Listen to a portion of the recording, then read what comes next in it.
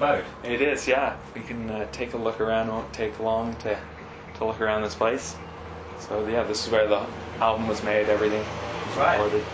Well, not in the kitchen, obviously, but in the room next door. So the album was finished in like March or something like that.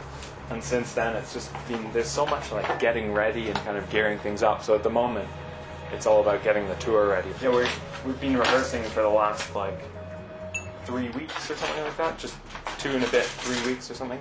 And so today is another day of rehearsal.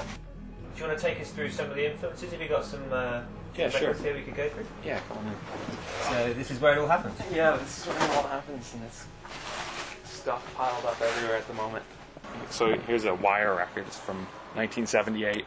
Making this record, I kind of went through loads and loads of music and kind of wasn't really honing in on people's albums or whatever. It was each honing in on individual songs and how they were written and how they like had some immediate effect on me or whatever. So there's a like perfect, it's like an incredibly perfect condensed pop song called Outdoor Miner.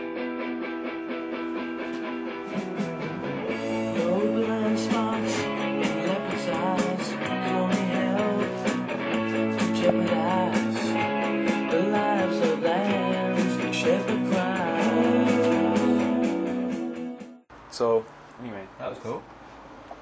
1 minute and 45 seconds of perfectly put together pop song. So you have a Sun Ra section here. I do have quite a large Sun Ra section. I can't really go past the Sun Ra record without buying it, I'm afraid. This is a band called Lothar and the Hand People, and they are from I guess this is from 1970 or something like that. They were like a kind of 60s or 70s, early 70s kind of stoner West Coast psych band or whatever. So this song, I guess, was one that I listened to a lot. It's just a really simple kind of simple like love song kind of lullaby,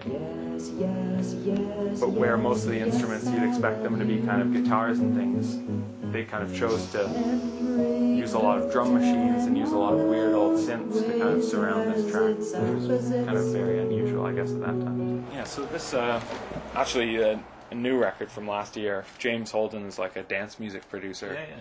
His music has this incredible way of kind of, it's always building and falling apart. It kind of seems to really like breathe, as it has kind of electronic means, and it sounds very electronic, but it also sounds like it's very much alive. And you know, there's no beats like this on my record or whatever, but later on in the song, the way melodies are kind of falling into one another and things are growing and falling apart.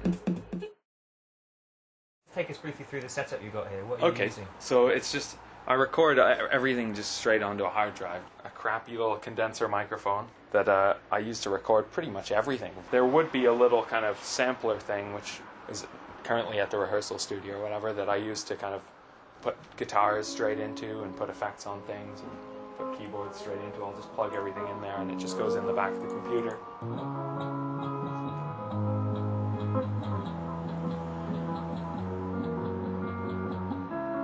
A lot of the times these are just completely the first take that I do things. I'll be just trying things out. Oh, that does what I want it to. It sounds exciting and whatever. And then whereas most people kind of write the song and then they come back and they record it and they make sure everything's just perfectly right or whatever.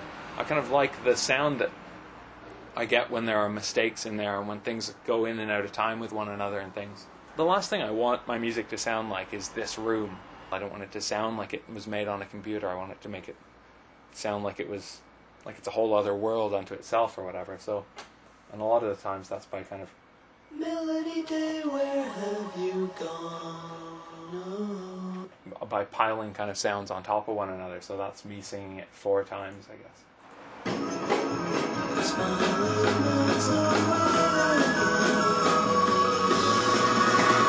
So those little things. It sounds like a flute. It's actually this old synthesizer actually was the first synthesizer sold at Woolworths. I started 670 tracks for this record. Just because if you give me free time, that's what I'll do. I'll always be working on music. I'll always be trying out ideas.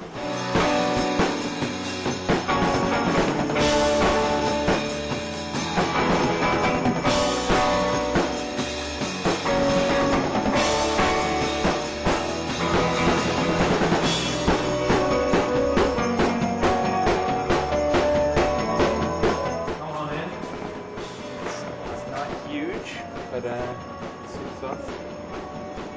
So this is Brad currently doing some stretches, and that's Andy. Till he got off the plane 2 weeks ago. I hadn't met him before in my life, and that's Ryan, who I've known most of my life, and we played in bands together since we were teenagers.